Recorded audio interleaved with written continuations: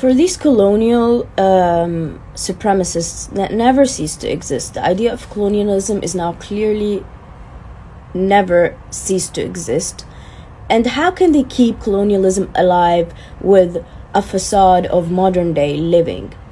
By making us slaves to them, indirectly by making us slaves to consumerism.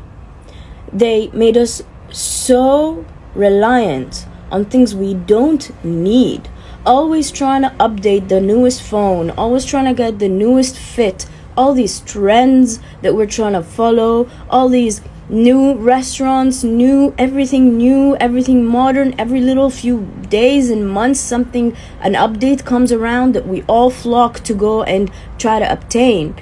They ingrained this idea of slavery in us in just a different form. And how can they ensure that, there's always these new upgraded things, always these new releases? How can they ensure that? By invading, colonizing, and weakening countries that have the natural resources and materials and minerals to be able to provide these things. And when they colonize these countries, or they invade them, or they flare war in them, and then the civilians become so affected that they become so desperate for anything, here, cheap labor. This is how they work. And what about us, those that aren't being used for cheap labor? How are we being used?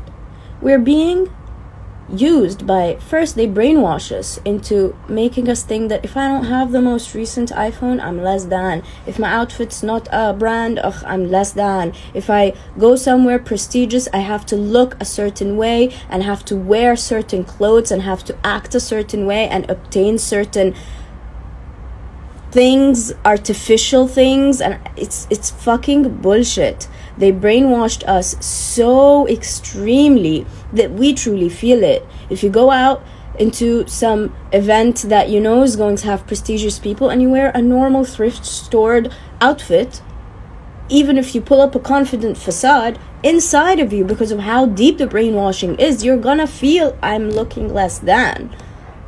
When it's all here, this is what makes you more than or less than, not this.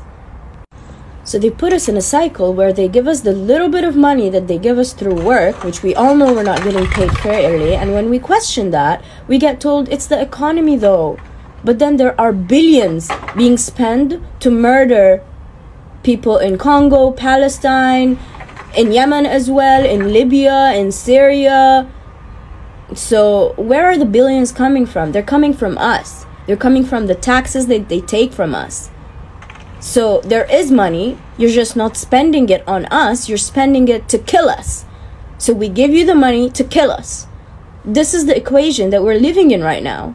You're either being enslaved because your country's been destroyed, because your country's actually very rich in minerals and they don't want the people to wake up and realize that, or you're given like this idea that, oh no, you're civilized, but in reality you're just paying them so that they can kill you at some point in time.